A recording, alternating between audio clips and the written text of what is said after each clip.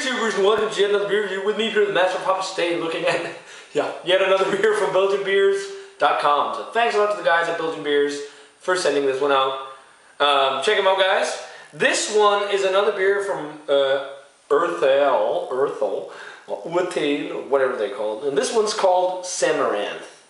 And the name here really reminds me of a band from Sweden called Amaranth, or Amarantes, as I think some Swedes say, but apparently they say themselves it's Amaranth. I call it ABBA metal because it's like poppy with some growling and stuff. It's like in the Swedish mellow death sound, but yeah, to me it's ABBA metal, but it's like a guilty pleasure, you know. But on to the beer. This is a quad from Urthel or Urthel, and it's a Samaranth. It's on 11.5%. That's crazy. It says, let this fine amber golden Samaranth intrigue you with its perfect balance and full body taste and complex flavors. And it's brewed with water, malt, hops, sugar, and yeast. So, yeah, that is intriguing looking. It's actually not as dark as some other quads. Man, I've been drinking a lot of Belgian beer lately. I need to get back into getting some IPAs and all. But you've had the reviews all mixed up because I have a decent back catalog. But there it is. That looks quite nice. It's a nice kind of, well, it says amber, burnt orange, something like that. Nice little tan head on there. Let's check out the aroma on it. Yeah, I'm getting a little bit of a caramelized apple. With a hint of chocolate to it as well. Dried dark fruits, sugar, molasses, well, not molasses, but maybe like a kind of muscovado sugar or brown sugar. Breadiness, some spice, jammy, marmalade-y characters to it as well. But it smells a little boozy, but 11.5%, I mean, that's kind of expected, but it smells pretty nice. So, yeah, let's give this one a taste. Cheers, guys.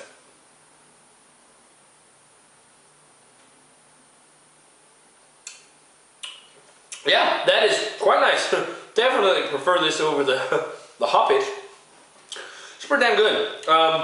The flavor, though, it's interesting. Very full on the flavors, but then they dissipate and you're just left in the aftertaste with this doughy, bready caramel taste. And up front there was a lot more flavors, but I'm just going to take another sip here. Yeah. Up front, caramelized dark fruits. Again, like a caramelized red apple that you get for Christmas. Just what it reminds me of. But definitely like the dried, darker fruit state raisin. It has a hint of chocolate on the back end, but very sugary. Very sugary. And sweetness is balanced by a good peppery spice and bitterness, but it's quite sweet. Alcohol is slightly traceable. You can definitely taste it's a high ABV beer, but really nice caramel toffee. Dark toffee almost flavor. It does have a doughy, darker breadiness. Not like rye, but just like a darker bread, heftier bread. Then you get the kind of spicy, peppery notes, which is what lingers on the aftertaste. But I like it's more on the sweeter side, because as you know, I like the sweeter beers. And this is one of the beers that leaves that sticky gloss on your lips. But nice kind of brown sugar, muscovado type of sugar character to it. And then you get the sweetness, again, as I said before, it does balance out a little. But if you're not into too sweet quads, this might not be your thing. But I actually think this is rather tasty. Not the best out there by any means. My favorite is still Rochefort 10, I guess.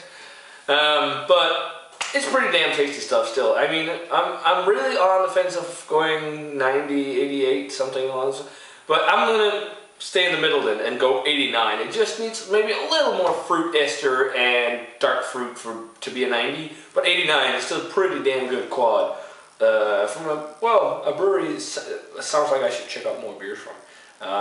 Quite tasty stuff. Samaranth here from Urthel. So guys, definitely let me know what you think of the Urthel Samaranth if you've had it. As always, guys, remember to comment, subscribe, check out the Facebook fan page and Twitter. I'm going to say cheers, and I'm going to see you guys in another video.